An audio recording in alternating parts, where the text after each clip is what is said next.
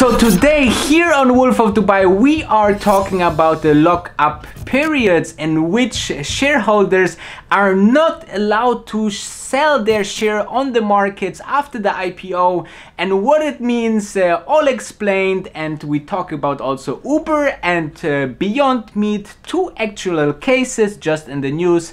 So stay tuned and make sure to watch till the end. Wolf of Dubai.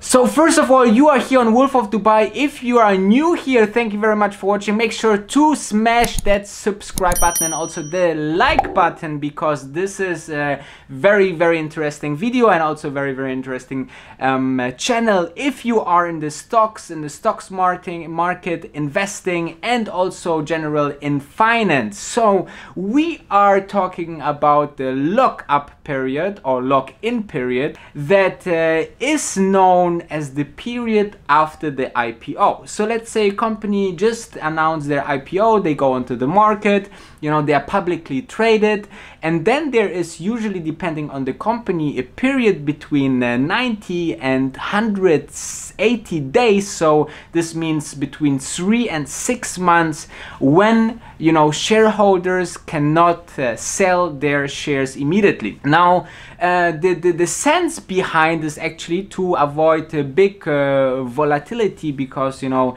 there's some on the one side the shareholders and the founders and, you know, long-time employees that maybe, you know, want to cash out a bit on their stock and stock options, while, you know, underwriting banks and, you know, long-time investors, you know, they want to be sure that, you know, the founders, the long-term shareholders are staying committed to the company.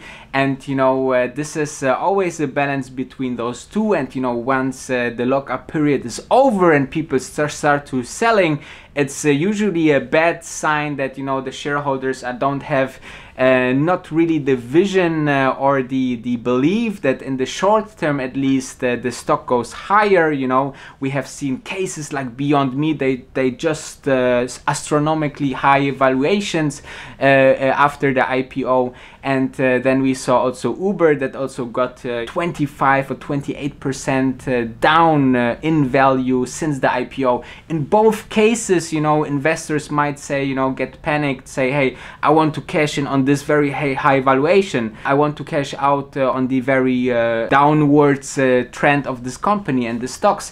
So it's interesting to understand both sides of the deal. And let's jump into two actual examples, and this will be Beyond Meat and Uber. So Beyond Meat actually, you know, this week and a couple of days ago announced the period was over and the stock went down 20%. And, you know, some people saw this as an opportunity to go into the stock, and some people saw, you know, this is the beginning of the end, because, you know, the stock just had a huge upward potential and huge increase in valuation. If this was all realistic and, you know, fundamentally definitely nothing to do with some elements of fundamental analysis of stocks, because, you know, they're making a couple of $100 million revenue and valued a couple of $1 billion on the market. So you have to have a very huge imagination. This company, you know, will make a lot and tons of money and continue this growth strategy.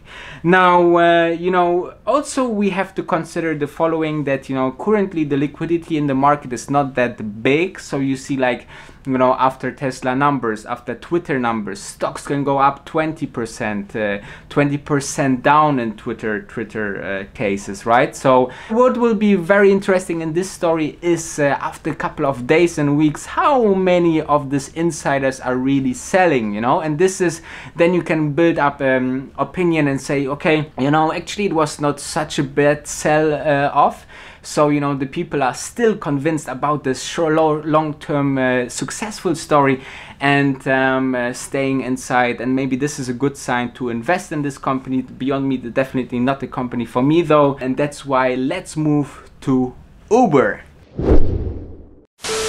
So Uber is a very interesting play here, because because, you know, they lost already so much in stock value, 28% since IPO this year. And this is, you know, for a company like Uber, you know, it's very, very hard for the CEO to go against it, you know, because the market looking for this straight path to profitability, of course. And, you know, Uber try to negotiate or to steer against this value loss in their company by, you know, going to cut costs, cut staff and so on, you know, introduce new products like Uber Finance or Uber Money. And you know, interesting though, it will be the 6th of November, because then the lockup period for the shareholder will end. This will be exactly 2 days after its earnings report. So this will be very, very interesting, and maybe a lot of volatility in the stock. So not only maybe the earnings will disappoint, but also shareholders will try to get out of the stock. So maybe there will be really, really big turmoil direction down for Uber. We shall see. I will not trade Uber. I'm not invested in Uber, so I will be on the sidelines and watch this. And while I'm watching this, you should subscribe and smash that like button for the algorithm. This channel is educating you every single day and breaking news on finance, stock market, and good investment ideas. So make sure to stay tuned and watch all the other videos that I have on my channel. See you tomorrow, because I'm vlogging every single day.